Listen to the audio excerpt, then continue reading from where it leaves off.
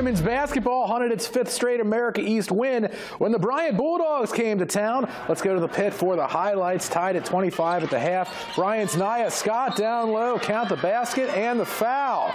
Black Bears right back. Adrianna Smith serves up Caroline Borneman from downtown. Martina Boba gets out in front of the Black Bears on this long rebound and one on the other end. And then here comes history. Smith scores her 1,000th career point with the Black Bears. Maine pulls away from Bryant on Smith's big night, 80-57. Here's what she had to say after the game.